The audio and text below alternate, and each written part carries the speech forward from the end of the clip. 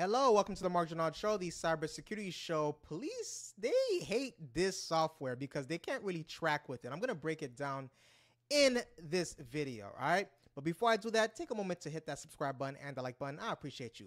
So police typically track, the phones of users using several techniques and legal methods, right? They can use like a cell, tower data. Police can work with mobile carriers to access records showing which cell towers a phone has connected to and when. This allows them to estimate the phone's location over time, which is a process known as obtaining cell site location information, also known as CSLI. For real-time tracking, they can have their carrier ping the phone to get its current location.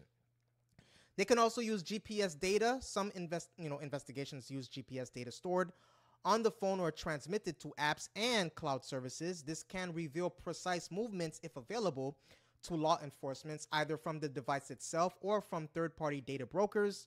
They use forensic extraction tools. Police often, they basically often use mobile device forensic tools, also known as MDFTs, such as Celebrite, to extract all data from a seized phone, including the location history, the texts, the emails, photos, and app data.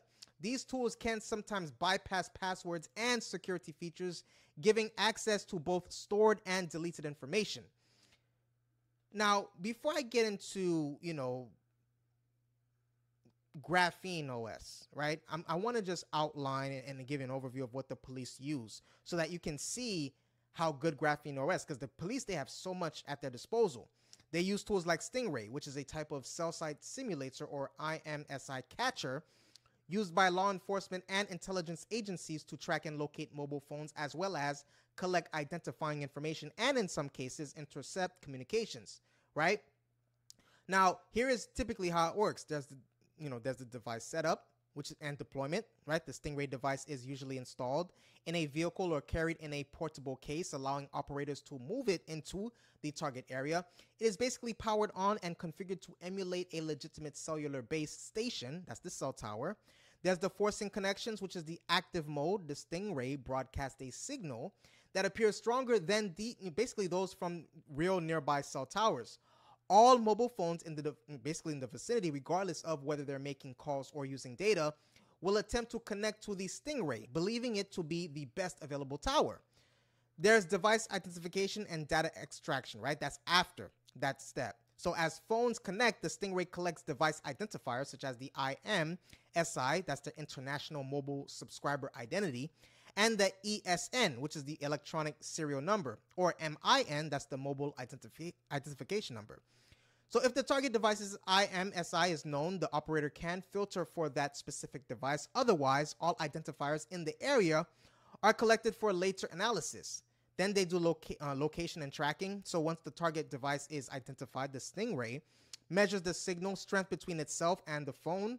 Operators move the Stingray to different locations, repeating the signal measurement process. So by triangulating signal strengths from multiple positions, the system can accurately pinpoint the phone's location, even if it is not actively being used for calls or data.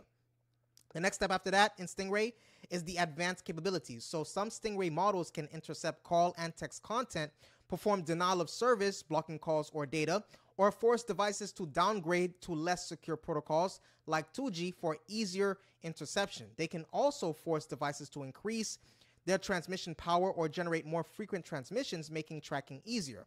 There's the passive mode, which is optional. In passive mode, the Stingray only listens to signals from phones and towers without, actively forcing connections, allowing it to gather information more covertly, but with less control over which devices connect.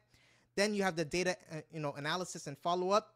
The collected data is analyzed, and if necessary, law enforcement can use the IMSI or other identifiers to request subscriber information from mobile carriers. So the process can be repeated or refined to track the device as it moves, okay? Now, in regards to detection and countermeasures, tools like, Ray Hunter, which is developed by the EFF, can help detect the presence of Stingray devices by monitoring for, anomalies such as forced 2G downgrades, unusual IMSI requests, or abnormal signal patterns, right? However, there are legal and privacy considerations for the police to use, especially when using Stingray, right? It raises significant privacy and legal concerns as, sometimes they indiscriminately collect data from all phones in the area, not just the target. Data brokers and mass surveillance tools like, police may purchase location data from commercial brokers who collect it from popular apps using the advertising IDs. Tools like Fog Reveal aggregate and analyze, this data to map movements and build patterns of life for individuals, sometimes without a warrant. Then they have tower dumps. Police can request a tower dump from a carrier, which provides a list of all devices that connected to a specific cell tower during a certain period. So this can help identify suspects or witnesses who were in a particular area at the specific time. Now let's talk about Graphene OS. It's basically a privacy and security focused mobile operating system based on the Android open source project AOSP. It is designed to provide users with enhanced protection against surveillance, hacking, and data extraction by implementing a range of security hardening measures and removing default Google services and apps. Now, here's what makes Graphene hateful from the police officers. There's no default Google services, right? By default, Graphene OS does not include Google apps or services which are commonly used for device tracking and data collection. This means that collection data and other, telemetry typically accessible to law enforcement through Google are not they're not available. Then there's the hardening security. So the OS employs advanced security features such as improved sandboxing, exploit mitigations, and a more restrictive permission model. So this makes it more difficult for adversaries, including police, for using forensic tools or hacking techniques to access data or bypass device encryption. There's granular app control, so users have more control over app permissions, including the ability to restrict access to sensors, storage, or network connections. So this limits the ability of both apps and system services to collect or transmit identifying information. You have randomized identifiers, so features like randomized MAC addresses and secure Wi-Fi handling reduce the risk of device fingerprinting and tracking on networks. There's the encrypted communication, so Graphene OS supports the use of encrypted messaging apps and secure communication protocols, making interception and monitoring of these messages significantly more difficult. Now, there's the open source and regular updates nature of Graphene OS 2.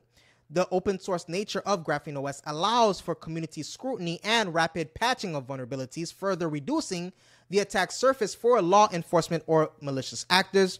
Graphene OS officially supports basically only Google Pixel devices due to its specific security and hardware requirements. As of July 2025, the following devices have official production support for Graphene OS. You have the Pixel 9a, Pixel 9 Pro Fold, the Pixel 9 Pro XL, Pixel 9 Pro, Pixel 9, Pixel 8a, Pixel 8 Pro, Pixel 8, Pixel Fold, Pixel Tablet, Pixel 7a, Pixel 7 Pro, Pixel 7, Pixel 6a, Pixel 6 Pro, Pixel 6.